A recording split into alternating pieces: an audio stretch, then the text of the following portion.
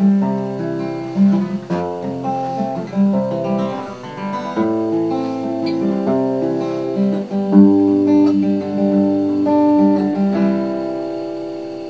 hi there. Do you like having electricity?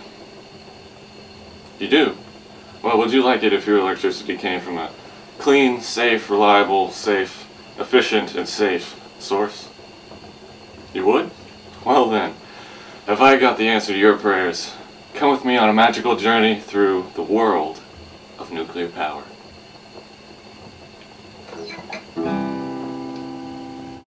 The process. So, what is nuclear power?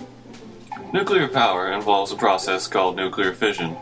This process consists of neutrons bombarding uranium-235 atoms, causing them to split, releasing energy, and more neutrons, which create a chain reaction.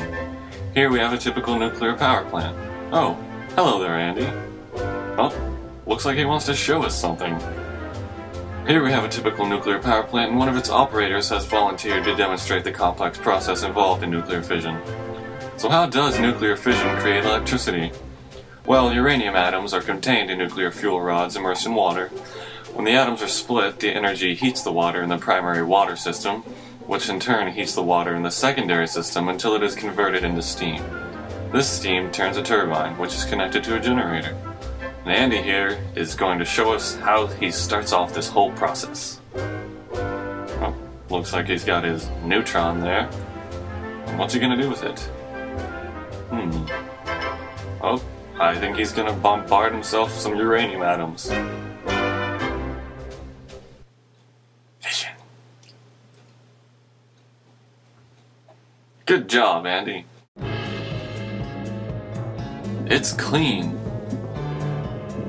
As you can see here, nuclear power plants are entirely closed systems, save for the uptake and output of water. Here we have a bar graph.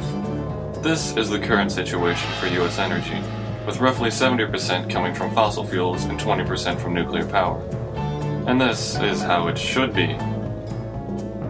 Much better, you guys.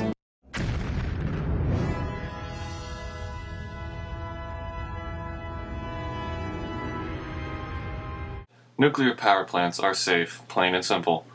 As of 2007, there were 439 operating nuclear reactors in the world, and there have only been 2 serious nuclear accidents in history. Note the word serious in the previous sentence. Andy here has been impaled, but it's simply a minor injury. See, Michelle isn't even phased and is returning to work. In fact, Andy is too.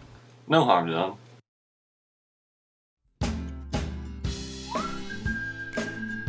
It's efficient. Nuclear power averages out to be about 91% efficient, while coal is only about 40% efficient. Inefficient Andy is obviously representing coal, while super efficient Brian here will represent nuclear energy. Which one would you choose? Hello, American friend. Hello, foreigner. Would you like some oil? No, thank you. I have nuclear energy. Fine. Good day. Alright, now let's have a review of what we've learned so far.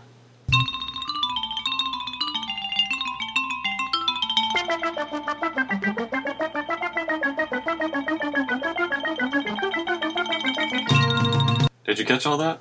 I hope so, because I'm not repeating it.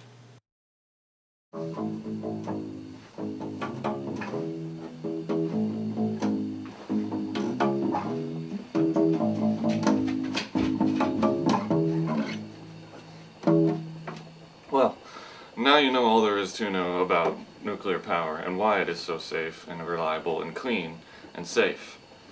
And thank you very much for coming with me on that journey through the world of nuclear power. Oh, kinda tired actually, it was a long journey.